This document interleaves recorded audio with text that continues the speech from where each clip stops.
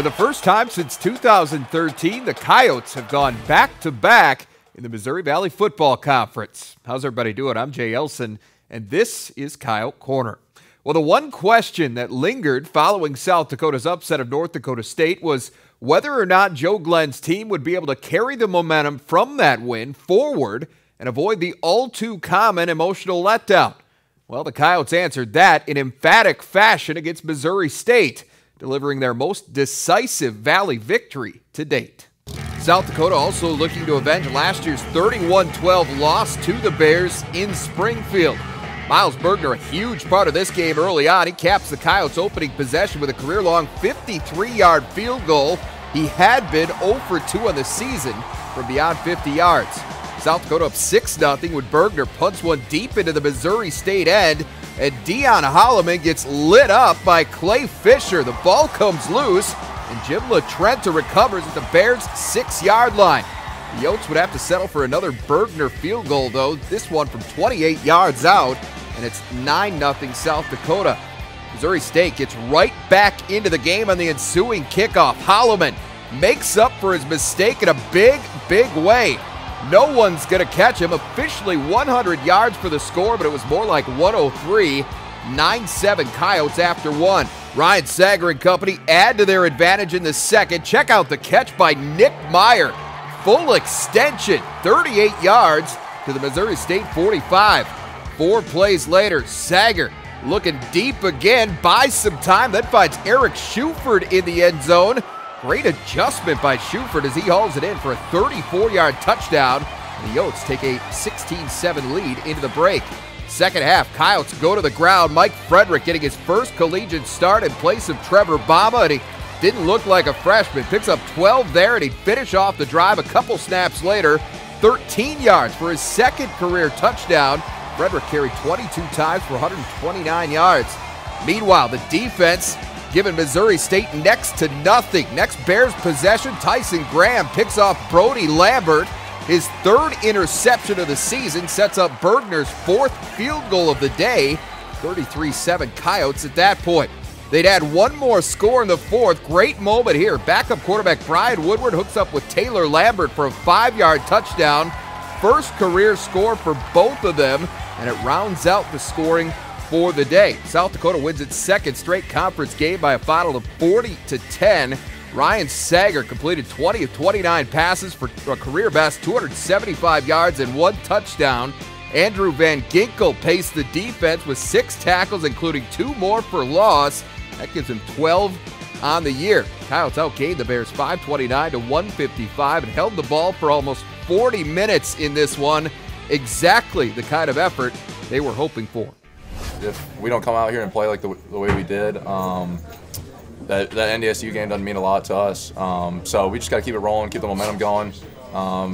Both sides of the ball, special teams played pretty well tonight.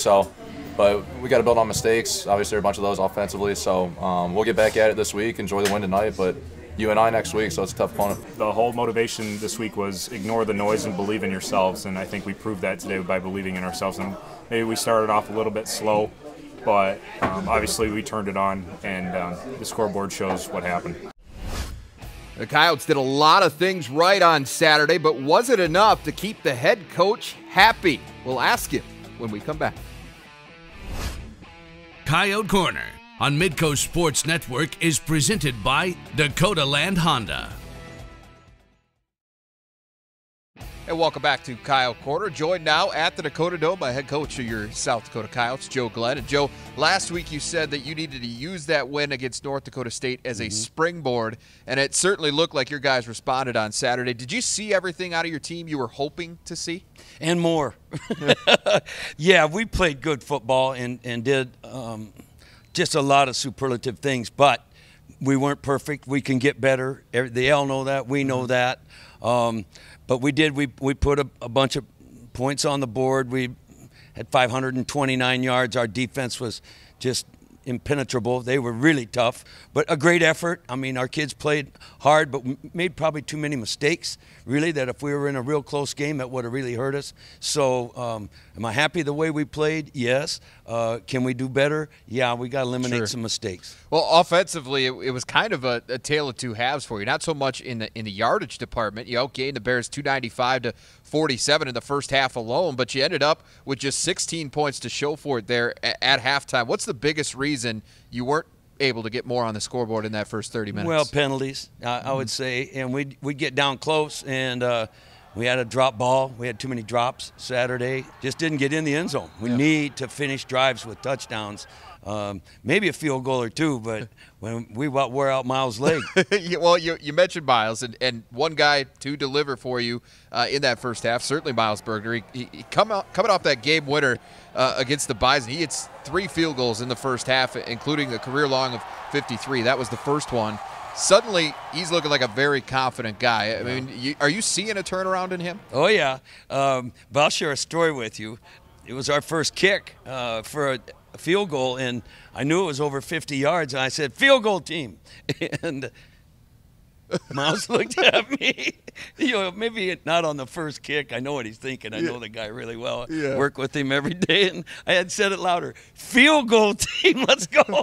He ran out there shrugging his shoulders and knocked it in. And I thought maybe he would have rather warmed up a little bit, but he nailed it from 53 And yards. it is a career long for him, so and there was no doubt about it, too. You led 16-7 at the half, but the offense, no trouble scoring in the second half. They put points on the board on each of their first 4 possessions to really break the game open. We eliminated the mistakes, and we made all the catches that we needed to make. I thought Ryan Sager had a great day, 20 for 29. Mike Frederick had a big day. What did he run for? $129. 129, yep. Yeah, that's a big day. But you hang a lot of that on the big guys up front. And then the defense just kept knocking them down and knocking them down. They weren't going anywhere. Jason called a great game Jason Petrino from the defensive side of the ball. I thought Wesley was way ahead of him with his calls. And we started clicking and eliminated the mistakes in the second half. You touched on the defense a couple of times already, Joe, and they were really good. But over the last 7 quarters, I mean, they've really been lights out for you. Is it as simple as confidence, and is this group about as confident as you've seen them at any point this season? Yes, I would say competent and confident. They've got a good bunch of athletes in there. They're starting to feel it, starting to really play together and understand where their fits are and be aggressive. And we had special play, I thought, Saturday from Andrew Van Ginkel. He is a guy that he continues to get people behind the line of scrimmage, whether it's tackle for loss or sacks. But on the only play they split us, this guy was gone to the house. Must have been their fastest guy. Gink was 10 yards back and ran him down. Caught him at the 4-yard line. We stoned him. They didn't get a touchdown. So he's worth the price of admission. This guy can play some ball. He sure can. Well, congrats on the second straight win, Joe. Obviously getting ready for you and I. We're going to talk to you a little bit more about that in a bit. But first, another guy that had a good view of Saturday's win over Missouri State was Midco SN analyst Andre Fields, and he'll join us next to talk about Saturday's storylines. Coyote Corner on Midco Sports Network is presented by Dakota Land Honda. Another impressive performance this week for the Coyotes against Missouri State. And here to help us close the book on that win over the Bears is our own Andre Fields. And Andre, it's time for Saturday's storylines. One of the concerns coming into this game was whether or not South Dakota would be able to follow up its performance against North Dakota State. A lot of people saw this as a potential trap game. Well, the Coyotes didn't fall into that trap. There was no letdown. They dominated from start to finish. Yeah, and they dominated in all 3 phases of the game, Jay. Offense, defense, special teams. We haven't quite seen them dominate in such a fashion in a long time, but it was very good to see them in all 3 phases completely dominate Missouri State. Speaking of domination, the Coyotes defense in particular was awfully stingy on Saturday. They held Missouri State to 155 total yards, 60 of which came on one long run in the fourth quarter.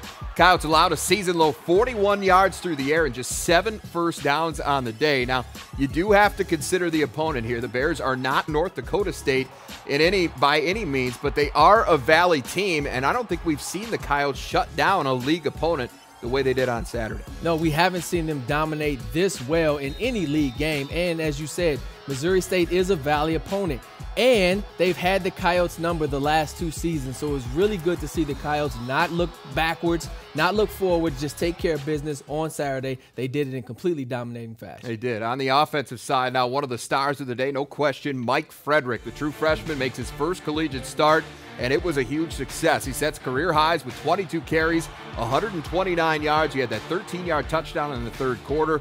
What impressed you the most about his performance on Saturday? Well, just that he did exactly what you're supposed to do as a back, is hitting the hole hard, putting your head down when you need to, and being shifty when you need to. He wasn't trying to do anything extra. He just took what the defense gave him, made the most out of it, and a lot of times it was 6-7 yards per carry. Yeah, he was really, really strong, and I think the running game appears to be in pretty good hands with him going forward. Now, finally, we said it last week that the game winner at North Dakota State was the type of kick that could turn Miles Bergner's season around. And what does he do? He comes out, goes 4 for 4 on field goals against Missouri State, including a career long of 53 yards. When I talked to him afterward, he said he wasn't thinking nearly as much on Saturday as he had been earlier in the season. The mental game is the biggest part of the kicking game. Things like overthinking something or having second thoughts or things like that just drain confidence. Not thinking about things are probably better just going out there and doing something as opposed to thinking about it for 15 minutes and then going out there and do it. I mean it ends up in shanks or missed field goals or things like that. All right, Miles mentioning the mental side of kicking and how important that is, Andre, and I think that seems to be a very good sign, both for him and the Coyotes moving forward, that he's suddenly found that mental clarity. Yeah, because it's actually just like confidence. When you're on the positive side mentally, things go positive. And when you're on the negative side, you have a little doubt in there and you never know which way it can go. So yes, going forward now that he's on the positive side, mentally feeling really confident about his abilities, I expect him to continue to make more and more kicks as we go along the season. He's hit 5 in a row now after that 4 for 4 day on Saturday. He's been punting the ball strong all year, so all around, the kicking game looks like it's headed in the right direction, certainly. Well, Bergner and the Coyotes going to look to make it 3 straight this Saturday at Northern Iowa. We're going to take a closer look at the matchup with the Panthers right after this. Coyote Corner on Midcoast Sports Network is presented by Dakota Land Honda.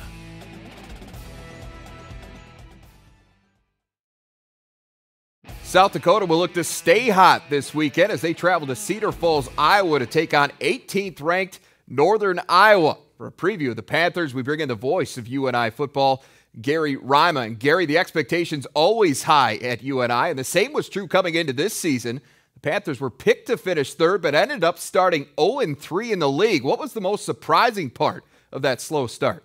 The 0-2 start was disappointing, but nothing more disheartening when we lost at home on our homecoming game against Western Illinois. And don't take anything away from the Leathernecks. They're a top 25 team. But I think it just was disappointing that the Panthers lost at home, a place they rarely lose in the Dome, and to start 0-3, some people are starting to shake their heads and wonder, are we doing the right thing? What's wrong with our offense? Where's the defense? But again, a lot of it had to do with those 2 tough road games, losing them both. Thought we were going to beat North Dakota State, came up short, and then we just didn't have any momentum going into that conference opener at home against Western Illinois. Well, they found a little momentum last weekend in Brookings as they spoiled South Dakota State's homecoming. How much of a confidence boost was that for this team?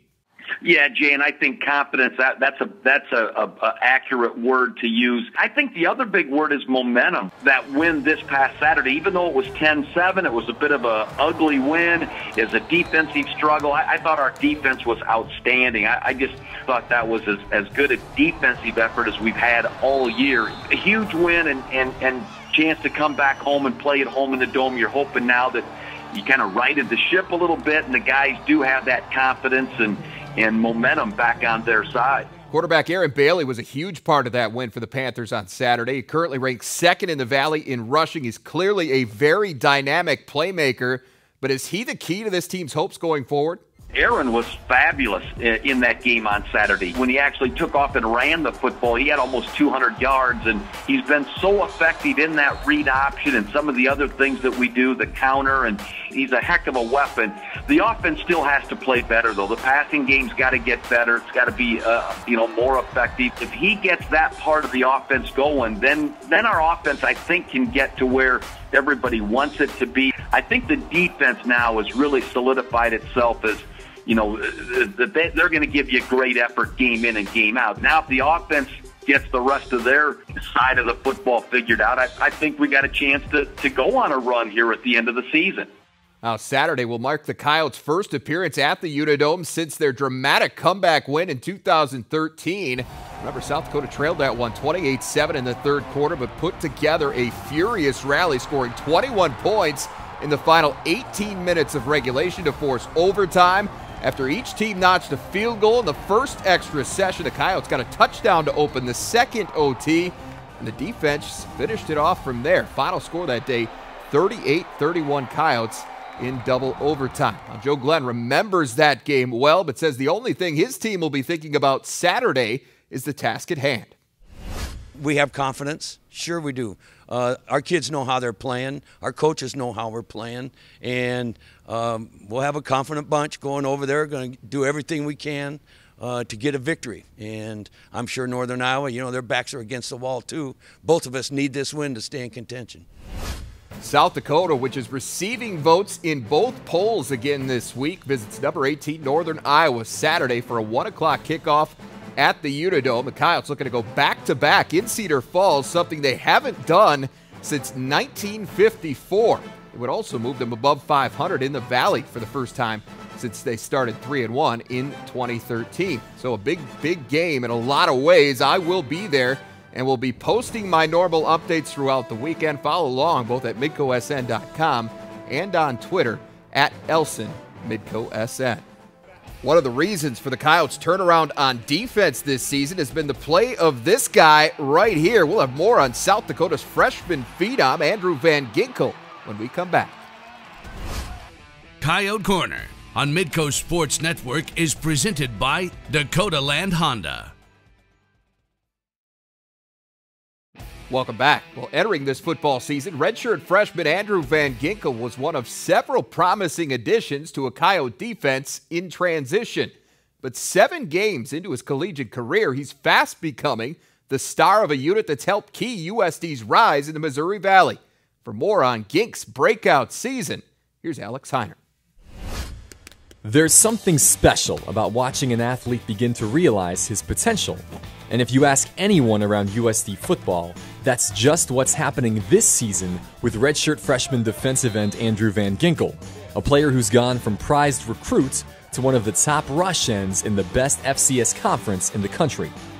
What makes Van Ginkel's breakout even more special is that it almost didn't happen at South Dakota. As a 2-sport star and 2-way football player at Rock Valley High School in Northwest Iowa, Van Ginkel had offers from a variety of schools to play different sports and different positions, including several tempting ones to play quarterback at the next level. It was a really tough decision. I had a couple other smaller schools that were looking at me, so I just really had to decide and figure out what I want to do with my life. In the end, Van Ginkel waited an extra 8 days after National Signing Day to make his choice, one that brought a smile to the USD coaching staff. We're kind of on pins and needles on what he was going to do, and a week and a half later after the signing day, which now you see that trending now in college football, he signed with us. I chose USD and I'm glad I did. I love it here. We stayed on him after the recruiting process, and luckily we were able to get him, and now you fast forward a year and a half later and he's doing some great things on the field.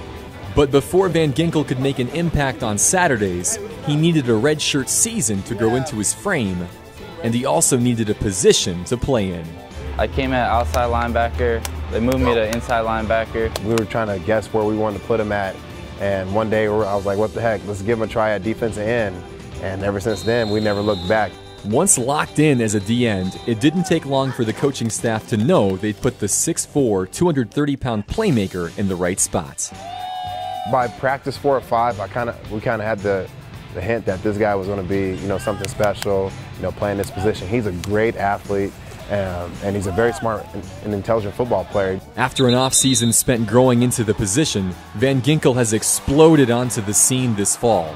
Through 7 games, the redshirt freshman already has 6 sacks and 12 tackles for loss, numbers good enough to place him second in the Missouri Valley and in the top 12 nationally in both categories. I was expecting to come in and do my best, help the team out the best I could.